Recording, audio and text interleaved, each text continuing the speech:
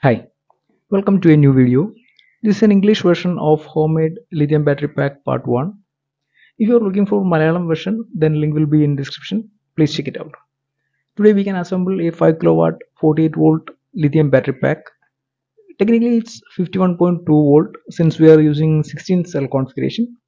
First we need to unbox these cells and make sure that there is no physical damage on transit.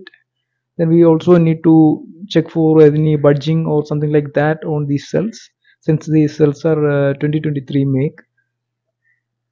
As I said, these cells are 2023 make. Actually I didn't get enough time to assemble this battery pack because I was a little bit busy with some other tasks. These are 100H prismatic cells from Highstar. These are lithium phosphate cells. You can see the manufacturing date mentioned on the cell itself. It's 07/2023. We can arrange these cells on a table, and then we can check its internal resistance, that means IR, and then voltage, to make sure these cells are balanced, because this IR mismatch will lead to balance issues. Using this IR tester, we can measure the IR and voltage. Then we need to record these values on a paper, or we just need to keep the record. For that we just need to connect the positive and negative of the meter to the respective terminals. You can see the values on the meter screen. Note down these values so we can test the remaining batteries. Then we need to arrange these cells accordingly. We need to apply a little bit compression on these cells, since it's prismatic cells. That will help to avoid budging, because actually at after few days or few cycles there is chance of budging if we are not using proper compression. For compression we can use a thread rod and a wooden piece. I'm just using this method. Actually you can use a convenient method for you. So after this compression I will use a fiberglass tape to keep these cells compressed. We need to arrange these cells in a manner to connect positive of one cell to negative of another cell, because it's a series connection. Always use proper safety equipments when working with electricity. Now we will need the balance leads that is coming with the BMS, so we can unbox the BMS pack.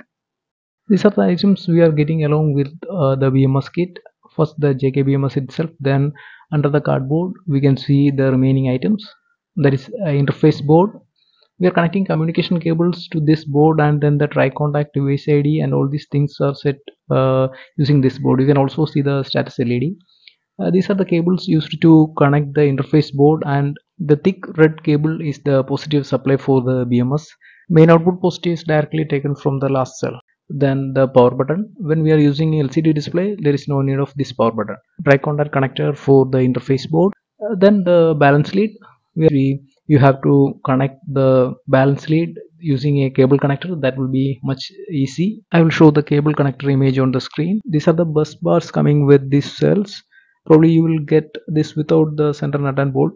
I have just modified this to connect balance leads from the center using small nut and bolt. Also please like the video if it's helpful, and also don't forget to share your valuable feedback and suggestions in comments. Now I have connected this bus bar to the cells using M6 nut. Also connected the balance lead. I need to tie up these cables first. We can test this. After that we can do these cosmetic changes. You can see the BMS connection diagram on the screen. Always make sure that all nut and bolts are proper tied to avoid chances of loose contacts. Black wires in the balance lead are temperature sensors. There will be one temperature sensor in one set of balance lead, and total 4 sets. The number on the temperature sensor will help you to identify the balance lead number. These red balance lead wires are able to carry 2 ampere current, since it has 2 ampere active balancing. Thanks to the 2 amp active balancer of JK Smart BMS, because many BMS are missing that. My videos are educational purpose only. Electricity is dangerous and can kill, so be smart and use common sense. As I said, this JKBMS has 2 ampere active balancing and 150 ampere continuous current capacity, and it's able to deliver 300 amp surge current. Before linking these two packs, we need to cross check the connections and voltage on balance lead. Then we can make sure that there is no wrong connections. One pack has 26.8 volt and the other pack has also the same volt, so it will be total around 54 volt. Now I have linked these two packs and checking the status. Then I have used a small gauge wire for linking since I am testing. After testing, I can update to a bigger wire. You can see the balanced connections to the cells and the interface board connections and the 2.8-inch LCD display connection. On the screen, you can also see the protocol supported by this JK Smart BMS. By looking the status LED on the interface board, we can confirm that it's working. This is the positive supply wire for the BMS, and for the negative we will need more thick wires since negative wire is controlled by the BMS and the main positive will be directly taken from the last cell. Use the JKBMS app to get the status via Bluetooth app on your mobile phone. For communicating with inverter, we need to take connections from RS485 or CAN port. Here taking connections from the CAN port. Previously I have shown the protocol supported by the JKBMS. The first port is RS485. We can use normal LAN cable if the ports are standard, otherwise we may need to do some DIY cable. Use the JKBMS mobile app to set the communication protocol. Here I am setting it to Pylon Tech and you can choose the protocol based on your inverter. Here I am using a Leonix inverter and it supports Pylon Tech protocol. That's why I am choosing it as Pylon Tech. This inverter will help you to identify whether the communication is successful or not by looking this Li icon near to the battery.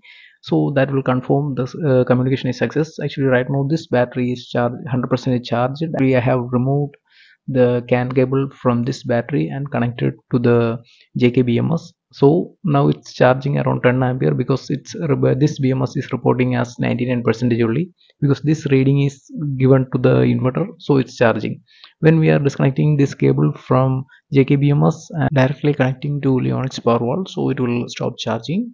Nowadays we don't need to do this bottom balance. Previously we are also doing bottom balance. Nowadays we can simply handle top balance using the inbuilt smart balancer of JKBMS. You can see that when I have removed the communication cable from JKBMS, the Li icon is missing on the screen. So now I will just connect this cable to the Leonix power wall, so it will again detect a lithium battery. You can see on the screen it's showing the lithium icon, so the communication is successful.